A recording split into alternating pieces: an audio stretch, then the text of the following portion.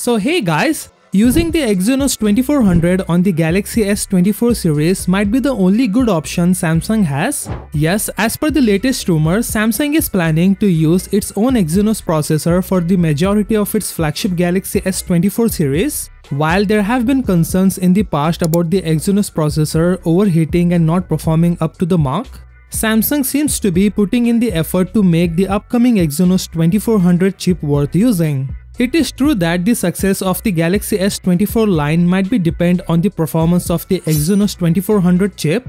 However, Samsung has been constantly improving its Exynos processor with each new release. For example, the Exynos 2100 chip used in the Galaxy S21 performed exceptionally well and even outperformed Qualcomm Snapdragon 888 in some areas. Now you may be wondering, why would Samsung bring back Exynos chips for the vast majority of its flagship units? The answer might be the cost. According to a post on Weibo by digital chat station, a tipster with a good track record, Qualcomm is going to charge Galaxy a lot more for their Snapdragon 8 Gen 3 chipsets than they did for the Samsung's Galaxy 8 Gen 2 chipsets. If on the other hand, Samsung is going to use its own SoC, the Exynos 2400 on most Galaxy S24 series smartphones, Samsung may be able to afford to increase the number of RAMs on the flagship models, base configurations, increase the minimum storage to 256 gigs on the Galaxy S24 from 128 gigs on the Galaxy S23, and keep the price stable and still make a profit.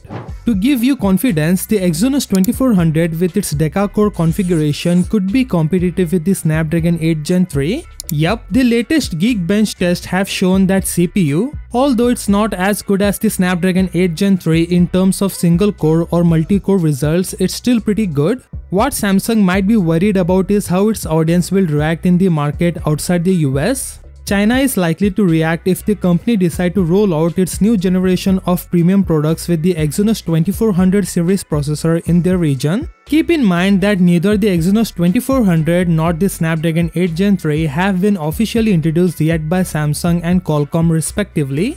Interestingly, we have already heard rumors about Qualcomm splitting production of the Galaxy 8 Gen 4 between TSMC and Samsung Foundry, with both firms using a 3nm process node to build the chip. So what do you think about this Exynos 2400? Let me know in the comment section below. With that said, subscribe if you like, and I will see you in the next one.